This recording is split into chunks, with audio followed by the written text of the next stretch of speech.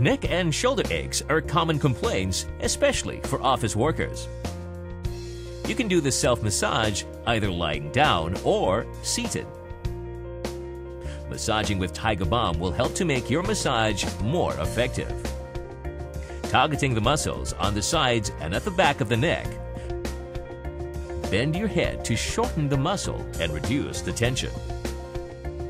Use firm but gentle strokes in and up to down direction for the circulation to go back to the heart.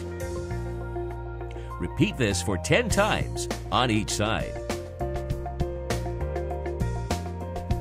To relieve shoulder aches, simply support your elbow with the other hand and grab your shoulder.